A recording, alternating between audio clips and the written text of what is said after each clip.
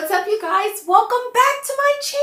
I am so sorry I have been gone for quite some time. I went on vacation and I didn't film while I was on vacation, unfortunately. It was just a lot of things that were going on and I was just more so focused on spending time with my family than filming. So you see where my priorities are.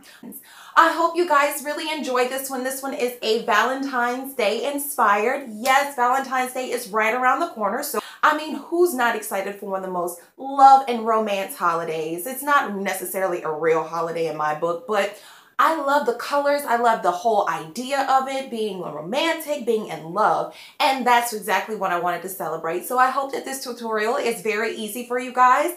I did a soft cut crease look and I hope you guys enjoyed this one. If you have any questions, comments, or concerns, please put them in the comment box below. All of the items that I have used will be in the description box below as well. Oh, I forgot. If you are not a subby, go ahead and click that subscribe button. And also another thing, this here was installed by my best friend, Jerez Amadeus. I will do a review on this hair probably in my next video, so stay tuned for that one. His information will be in the link below. He is a simply amazing hairstylist and he is located in Hampton and Newport News, Virginia. So like I said, his information will be in the description box below. I hope you guys really enjoyed this one. Love you guys. Bye. What's up, y'all? We got one eye done already. Time to go in with the Art in the Streets palette by WetnWild, and we're going to take this orange shade and place this all over my inner crease area, okay? This top crease. Now, since we're going to do this cut crease, this is my first time doing a cut crease, you guys, so bear with me. I went ahead and I just placed this. The whole idea of it is to create a level change, okay? So the level change is from your crease to your lid. So your crease is one lid and your lid is one lid. Wait, your crease portion is one part and the lid is the other part. Yeah, y'all know what I'm trying to say. God dog it. So I go in with this clay color by Costal Scents and I place this on that inner crease area as well. So I wanted to create more of a sultry feel, and that's what we're gonna do today. We're going to build up that color and we're going to build it all over that crease. Crease, crease, crease, crease. I don't care if I say crease 5 more times. Crease, crease, crease, crease, crease. And then we're going to blend it all together. And we're blending this with a clean blending brush, okay? Do not do it with a raggedy looking brush. I go in and I place a generous amount in the back of my hand of this Milk Pencil by NYX and replace this to create that other level, to create that barrier between two levels. And that is from on that lid portion. So we're going to place this all over the lid because we want this next gold shade color that we're getting ready to put up here to pop. We're going to be putting 2 different types of golds on this line, but I wanted to make sure that they stand out very, very, very much so. So I wanted to create a great base for it, okay? So that's the whole idea, and to carve out that crease. So I go in with St.Topaz by Costal Scents. Y'all, Costal Scents is my bread and butter. Costal Scents be having some banging eyeshadows for a cheap price. Like, they're so inexpensive. Who doesn't want to pay $1? And they constantly having sales. Get your freaking life. So I place this on that outer lid area, and then I go in with Glamazon by Karity Cosmetics, which is just a lighter gold shade because we wanted to create an ombre effect. We wanted to flow like the maximum Midas touch flow. That's what we going for. We want to have the Midas touch flow, okay? Who doesn't want that gold in that Valentine's Day morning? And so then I go in also with this Duo eyeshadow palette by L'Oreal. I cannot remember the name of this color because it has faded out, but my best friend had gotten it for me years ago. I doubt if it's still in the stores, but I placed this on that line, that barrier line, just to create a halo between the two, a beautiful barrier actually between the two colors and the two levels.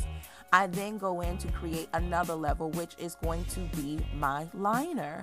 I go in with the gel liner by e.l.f. This gel liner, I was trying to hold on to it for as long as I can, but I think it's time to throw the flag on this one.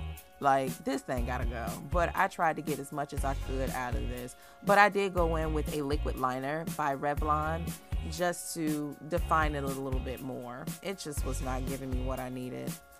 So we just place her right on top. I did do the same thing on the other eye, just to let you guys know. Everything I did to this eye, I did on the other. So I just wanted to also want that glossy look of a liner as well.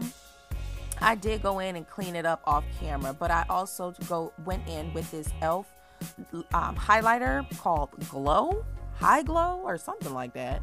But of course, you know, it will be in the description box below. But I then go in and blend everything together. And I did apply lashes off camera. I tried to do it on camera. Once again, it just did not happen the way that I wanted. Like, what is up with that? That is so in the way. But I go in and I start doing some color correcting. I prime my face with the Makeup Forever HD matte primer in the color 4 Illuminator, and I just go in with the Warm Honey color by Wet n Wild concealer, and I just put this on all the places I needed to color correct. My face is starting to lighten up a little bit more, so I had to transition from that fawn to this Warm Honey because it just matched my skin tone. I have a yellow undertone, and I needed to go in and use that to do some color correcting. I then go in with my highlight shade, and my favorite all time, I went and they were finally in stock, my Maybelline Fit Me Concealer by in the number 25 medium, and we place this all over the places that I wanted to highlight. So that's going to be all over my forehead, under my eyes, my chin, and the tip of my lips. Okay, so I use that same damp beauty blender sponge and I blend all of that in. Now, since we are now going for a full beat, I wanted to make sure that highlight is going to be just enough for me to be able to get by, because we're going to tone this down when we start doing some contouring. Okay, and I just go ahead and I set this color with my Ben Nye banana powder, and I put this all over the places that I conceal because my camera definitely started acting crazy, so it stopped on me. So just to let you guys know, I put that banana powder all over the places where I place that concealer. Then I go in with this MAC Studio Fix Plus foundation in the color NC43, and I place this all over my face. Of course, because it's my foundation, I go in with my Ruby Kisses 3D foundation contour palette. Dang, can you get open? Good gracious. I use that gray color as well as that dark brown color just a little bit, and we're going to chisel these freaking cheeks. You want to make them cheeks pop. Since we're going for this full beat, we need to make sure that these cheeks and this forehead and this jawline is popping, baby. Bring that darker portion back to my face. I then go in with my MAC Studio Fix Plus spray, and I just went ahead and spray and set this face because we was feeling a little powdery, and I do not like that powdery feel.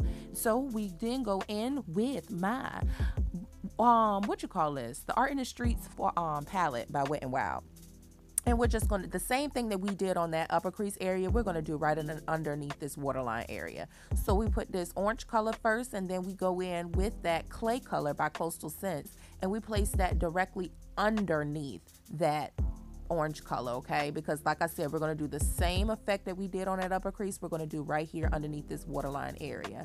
I then go in with Glam Zime by Karity Cosmetics, and I place this right underneath that waterline area. I wanted to create that gold liner effect. I didn't place it directly on that waterline because we didn't go in with the Wet n Wild liner, black coal liner later after to do that.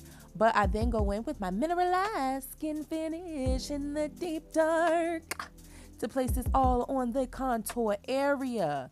I have to contour these areas because this color is so freaking gorgeous. Like, you have to get your hands on this. I then blend everything in with my blending brush by e.l.f. It's a flat top kabuki brush. And I blend everything together. My highlight with my contour with everything. I mean, everything. Everything. I then go with my favorite blush, and it's called Pearly Paprika by Fashion Fair. And you guys, this color on top just gives your skin a beautiful orangey glow, okay? I then go in and define my contour a little bit more with this Ben Nye banana powder, and we're going to create the man mustache. This is my granddaddy Sean Connery mustache. I go in with my Precious Petals Mega Glow Highlight. You guys, if you check my Instagram or my Snapchat the other day or recently, y'all understand that that glow witch was freaking everything. I am so much in love with these. I forgot forgot about them. I was using a different highlight, but these highlights, you guys, for a very inexpensive price, you get so much glowage. The glow game is so freaking real. I go in with my L'Oreal Carbon Black Mascara, and I place this at the top lash and of course on my bottom lash. And also with the Instant Finks mascara. These two mascaras together in combination is life. Like, you have to get your hands on both of these. I wanted to create that same flare as my lashes, my top lashes. I wanted to give that same effect for my bottom lashes. And with these two mascaras together, they give you just that. I go in with this stippling brush that I got from Claire's a long time ago. And I just blend everything together. My highlight in with my blush in with my contour in with my foundation. And that's pretty much it for my face. Now time for these lips. I go in with this wine color by WetnWild, and this is their lip pencil. I am obsessed with this color. I wanted this color to be my background because it is such a beautiful, beautiful rosy winery feel. And I then go in with this orange color called, I think this is called Brown Honey by Ruby Kiss's Macadamia collection. That may not even be the name of it. Lord, a sister can't even get that together. I go back in and define those lips a little bit more. Time to set this face with my rose water as well as my Fix Plus spray. And we're going to set everything. Do you see that glow already? Like, check the side of that face. Oh, she's so beautiful. And that's pretty much it. So that's everything, you guys. I hope you enjoyed this tutorial. I hope it was very easy for you guys to accomplish. Of course, thank you so much for watching. Okay, bye-bye.